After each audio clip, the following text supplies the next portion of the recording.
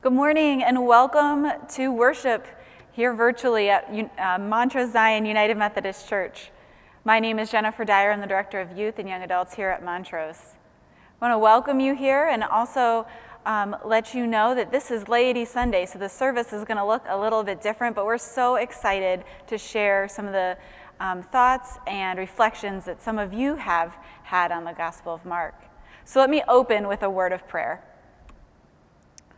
Lord, we come to you this day seeking your healing and restoring love. Give us courage to reach out to you in the good and easy times, as well as in the times of strain and stress. Open our hearts to receive your message of peace and hope. In Jesus' name we pray. Amen.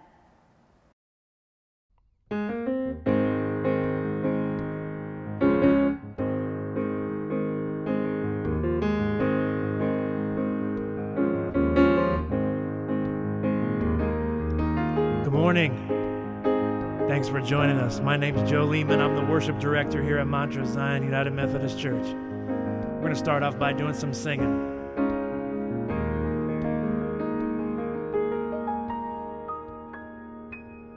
Lord, I come, I confess, bowing here, I find my rest.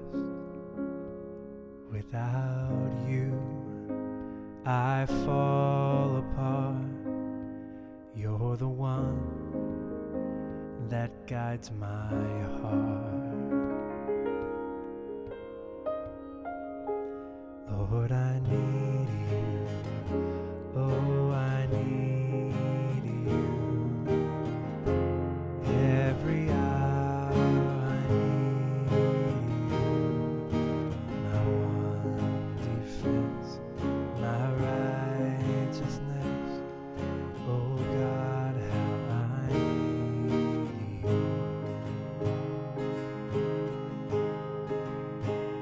Where sin runs deep, your grace is more. Where grace is found is where you are.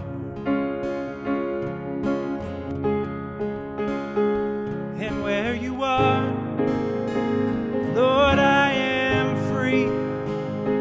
Holiness is Christ in me. Lord, I need you. Oh, I need you. Every hour I need you. My one defense, my righteousness. Oh God, how I need you. Lord, I need you. Oh, I need you. Every hour I need you. My one defense, my righteousness. Oh God, how I need you. So teach my song to rise to you. When temptation comes my way, and when I cannot stand, I'll fall on you. Jesus, you're my hope and stay. Oh, I need you, Lord, I need you. Every hour I need you. My one defense, my righteousness. Oh God, how I need you. You're my one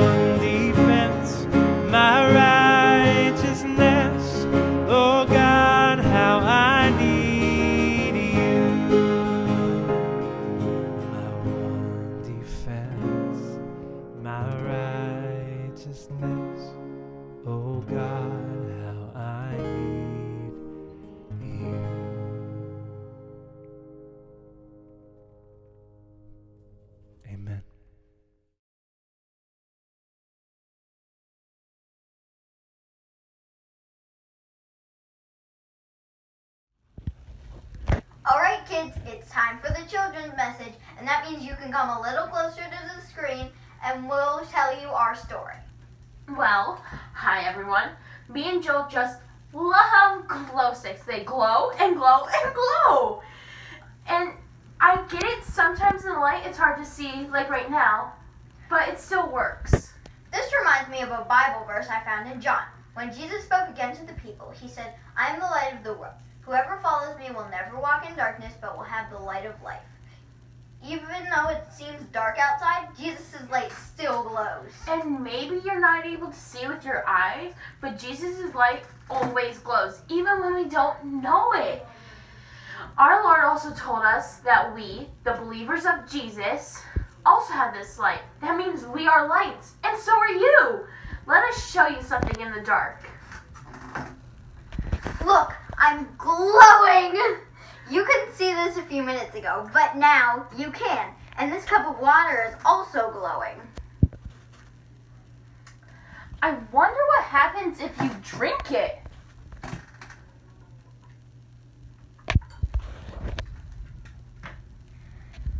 Now God's light is inside me! Just kidding. You don't have to drink God's light to have it inside you. Remember, Jesus promised that his followers would be lights too. Are you a light?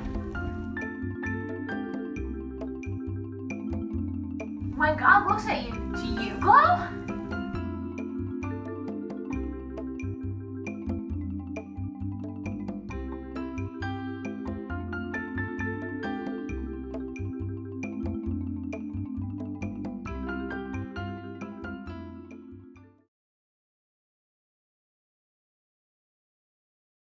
Join me in prayer. Precious Lord, Creator God, we are reminded of your majesty when we see your creation. We thank you for the gift of sunny days, nourishing rain, and the liveliness of the nature that surrounds us.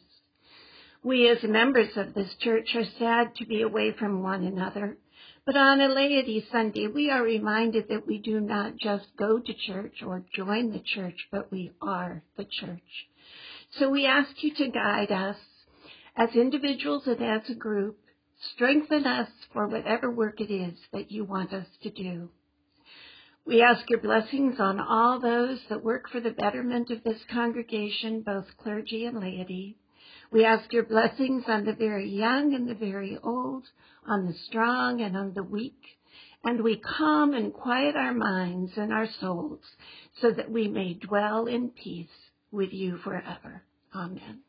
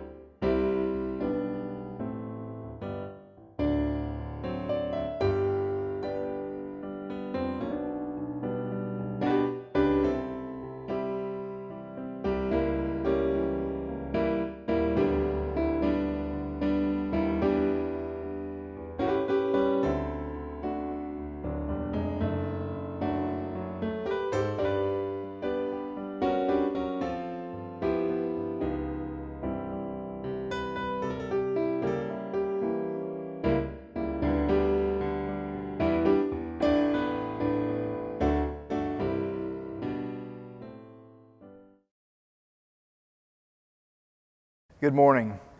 Friends, today we're going to be celebrating Laity Sunday. Now the word laity is one of those church jargony kind of terms. It simply means all of the folks in the congregation. And so today I want to thank you all of our unpaid servants, for all of the great ministry you do and for creating a great community to worship within. Your ministry that you do is absolutely vital. But for today's morning's message, way back at the beginning of all of this mess of our online worship of the coronavirus, Gary Pennington came up with a great idea of having our congregation read through a book of the Bible together while we were away from one another. I ended up picking the book of Mark, thinking that with 16 chapters in the book of Mark that we should be through this mess in 16 weeks. Well, that was my hope back in March. And now just after myself having coronavirus and recovering, I'm aware that we still have quite a ways to go. But stay tuned, because we also may be selecting an additional book to be reading through together as a congregation. But back in March, each week, one of the members of this congregation reflected a little bit on each of their assigned chapters. And this morning, Paul Levy, Sarah Port, and Jim McCarger are all willing to share their reflections for our message of hope and joy and salvation in Jesus Christ. And so thank you all again with the many ways that we're keeping our church together. You're doing so much to help us move forward in the name of our Savior, Jesus the Christ. Thank you. This reading's from Mark chapter 5, verses 5 through 13. Night and day, among the tombs and on the mountains, he was always howling and bruising himself with stones. When he saw Jesus from a distance, he ran and bowed down before him. And he shouted at the top of his voice, "What have you to do with me, Jesus, Son of the Most High God? I adjure you by God, do not torment me." For he had said to him, "Come out of the man, you unclean spirit." Then Jesus asked him, "What is your name?" He replied, "My name is Legion, for we are many." He begged him earnestly not to send them out of the country. Now there on the hillside a great herd of swine was feeding, and the unclean spirits begged him, "Send us into the swine, let us enter them." So he gave them permission, and the unclean spirits came out and entered the swine. And the herd, numbering about 2,000, rushed down the steep bank into the lake and were drowned in the lake.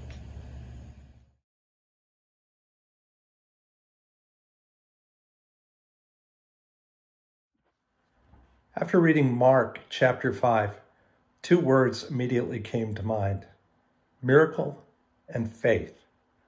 As I further contemplated the three miracles performed in this chapter, I was struck by the supernatural feel.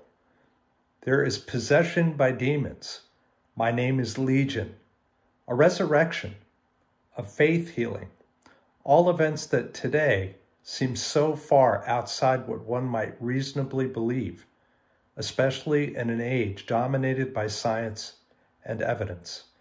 But faith isn't about evidence, and faith and belief are not the realms of science, beyond the belief in a rational universe. In Mark 5, we see examples of what I would call extreme faith. The chapter begins with a man with an impure spirit who emerges from the tombs. No chains could subdue him. He wandered the hillsides, crying out, cutting himself with stones. One can only imagine the suffering this man, and by extension, the fear among those with whom he came in contact. The interaction between this man and Christ is remarkable in so many ways. And what can only be described as miraculous, Jesus casts out the impure spirit, prompting the man to fall to his knees and exclaim, "What do you want with me, Jesus, Son of the Most High God? In God's name, don't torture me." The remainder of the story is well known.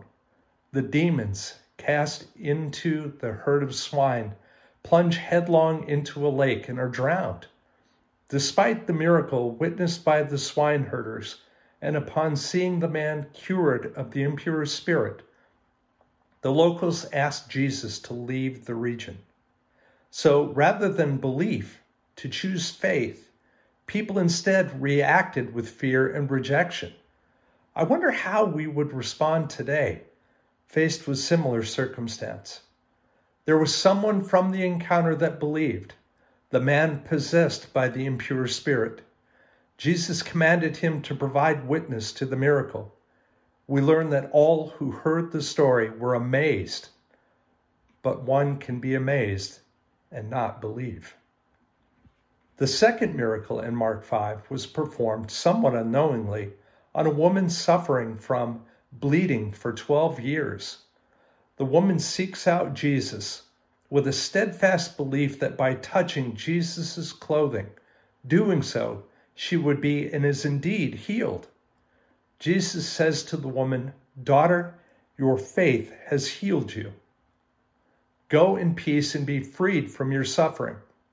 A particular note in this passage is that the woman is one among a large crowd of people surrounding Jesus, and yet Jesus is aware of her touch as he realized that the power had gone from him. The resurrection of the daughter of Jairus, the synagogue leader, is the final miracle described in Mark 5. All surrounding the parents believed the daughter to be dead. In fact, Jesus responds to those who believe her to be dead, "Don't be afraid, just believe." Even as Jesus later says to those in the synagogue leader's home that the girl is not dead, but asleep, they scoff and laugh at him. This miracle is witnessed by only the child's father and mother, as well as Peter, James, and John, the brother of James. And oddly enough, Jesus gives strict orders not to let anyone know of this miracle. So what are we to gather from this chapter as it relates to faith and miracles? How does this chapter inform our faith?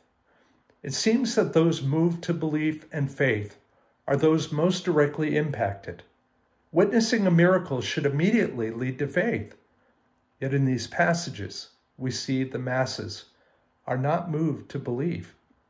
I venture that we would apply our brand of modern skepticism to these stories as well. Western Christianity downplays the miraculous, the mysterious, the noumenal. It's difficult for us to believe. Perhaps it's the very act of reading these stories that strengthens our faith. That is, rather than find a rational reason to challenge what is described in these passages, we find solace in the fact that faith plays a role in healing. Healing draws us into a deep, intimate relationship with Christ. We don't need a miracle. We just need to believe that God and healing are there for us. We live in a time when healing of mind, body, and soul is of paramount importance. Why not simply follow the words spoken by Jesus? Don't be afraid. Just believe. This next reading is from Mark chapter 6, verses 1 through 12. He left that place and came to his hometown, and his disciples followed him. On the Sabbath, he began to teach in the synagogue, and many who heard him were astounded. They said, "Where did this man get all this? What is this wisdom that has been given to him? What deeds of power are being done by his hands? Is not this the carpenter, the son of Mary, and the brother of James and Joseph and Judas and Simon? And are not his sisters here with us?" And they took offense at him. Then Jesus said to them, "Prophets are not without honor, except in their hometown and among their own kin and in their own house." And he could do no deed of power there, except that he had laid his hands on a few sick people and cured them. And he was amazed at their unbelief. Then he went about among the villages teaching. He called the 12 and began to send them out 2 by 2, and gave them authority over the unclean spirits. He ordered them to take nothing for their journey except a staff, no bread, no bag, no money in their belts, but to wear sandals and not to put on 2 tunics. He said to them, "Wherever you enter a house, stay there until you leave the place.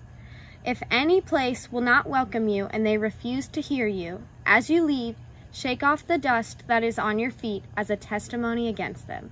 So they went out and proclaimed that all should repent.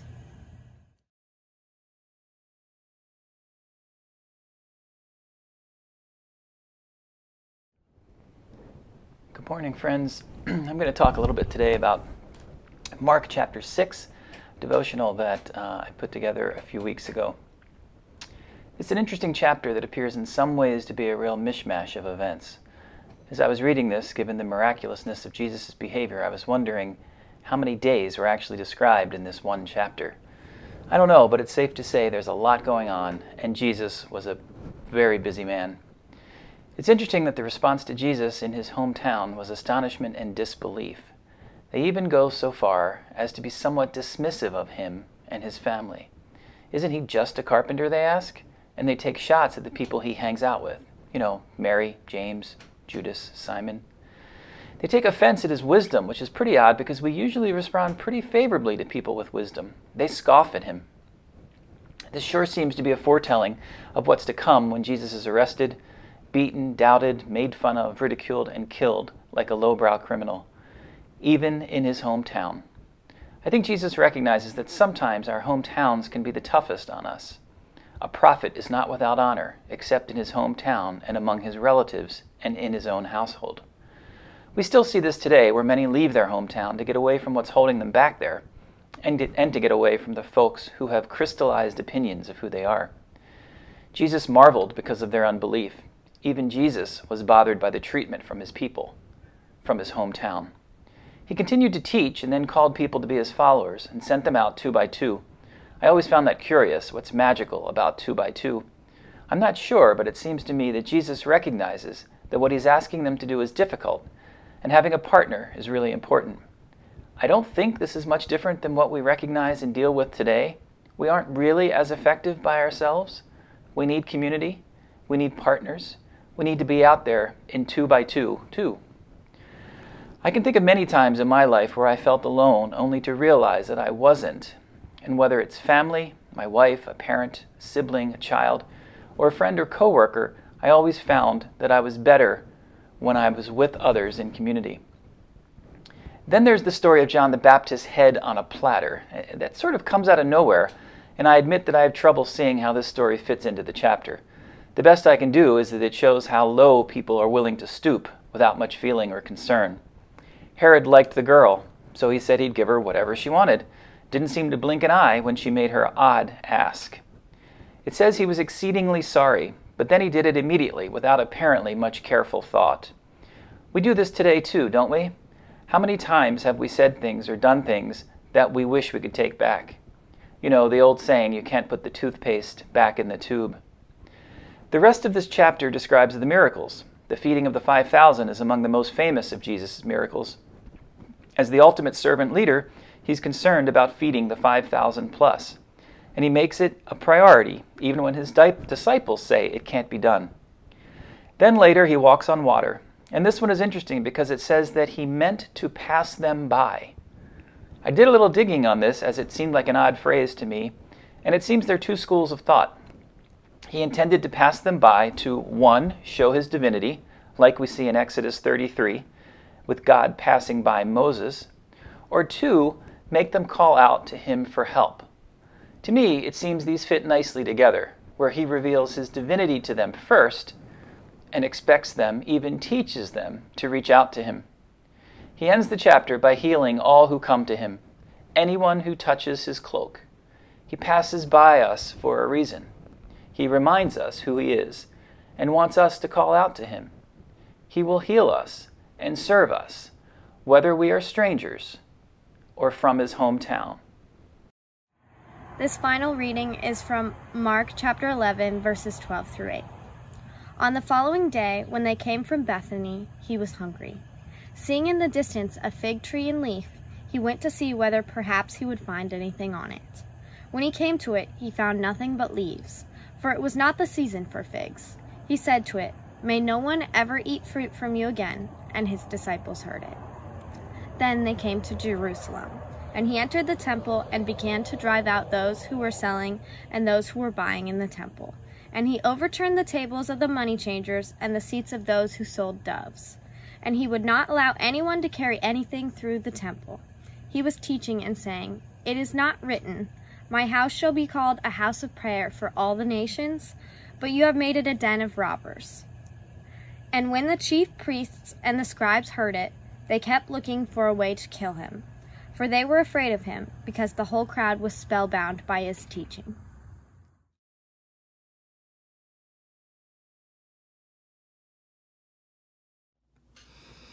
Hey there, so this is my devotional for the book of Mark, chapter 11. So when Jesus curses the fig tree, for not producing any fruit, it's almost like a foreshadowing of what they'll see once they get into Jerusalem. People were using the temple for selling and buying rather than for worship. Jesus becomes very angry and casts everyone out. But there's another meaning behind that fig tree. As it was pointed out in verse 13, there were leaves but no fruit because it wasn't in season. So do we really think that Jesus forgot it wasn't the season for figs? Do we really think that? No. Metaphorically, the tree can represent people today who come off as working for the Lord but not actually producing any fruit.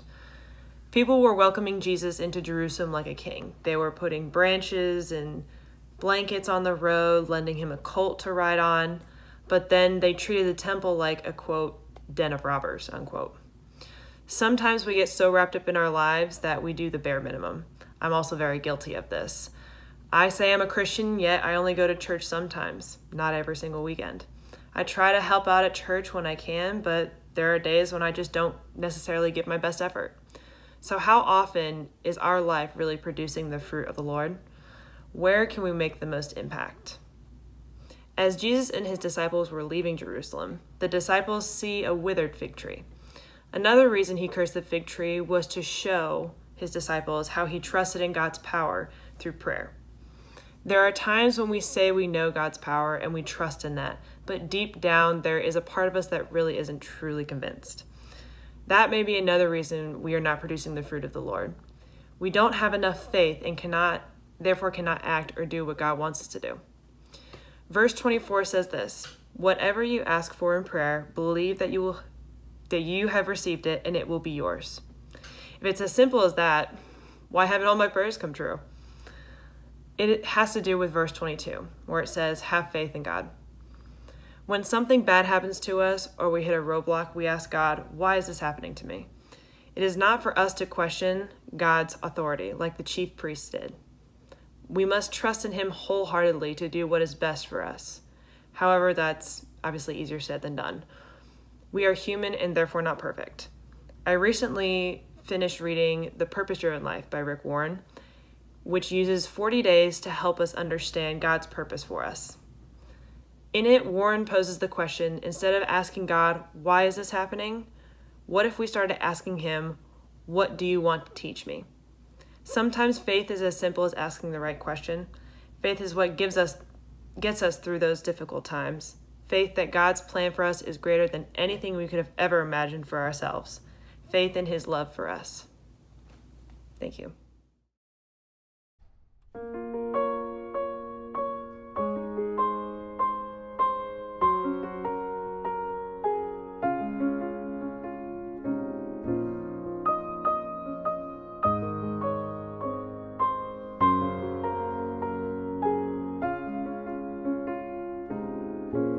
Before I spoke a word, you were singing over me.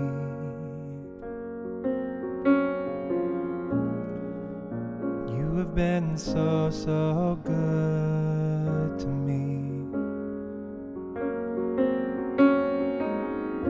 Before I took a breath, you breathed your life in me.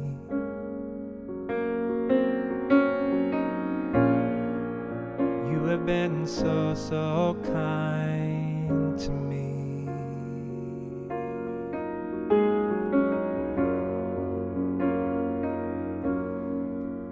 And oh, the overwhelming, never-ending, reckless love of God. Oh, it chases me down, fights till I'm found, leaves the 99, and I couldn't earn it, and I don't deserve it, but still you give yourself away. And oh, the overwhelming, never-ending, reckless love of God.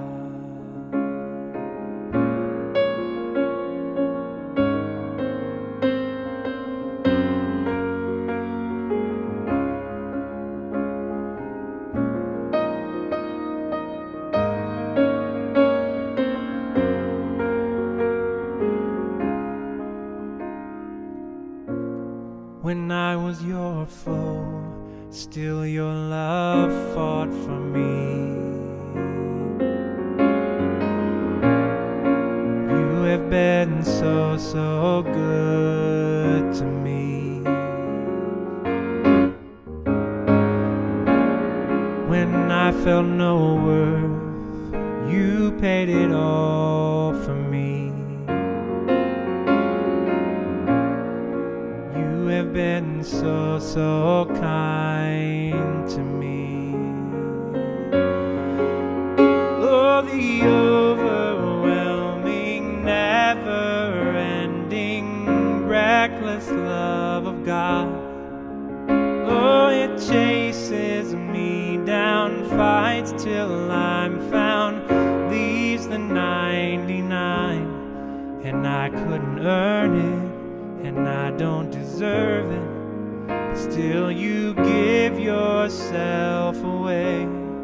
And oh, the overwhelming, never-ending, reckless love of God. Die, die, die, die, die, die, die, die, die, die, die, die, die,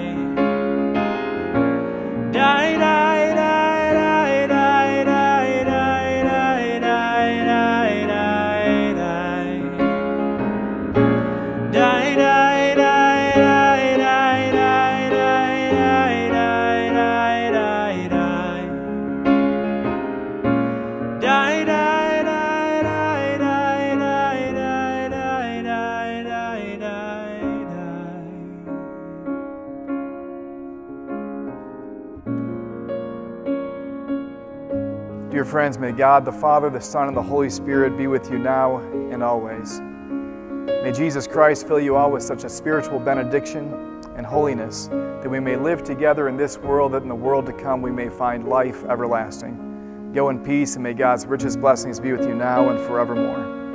Amen.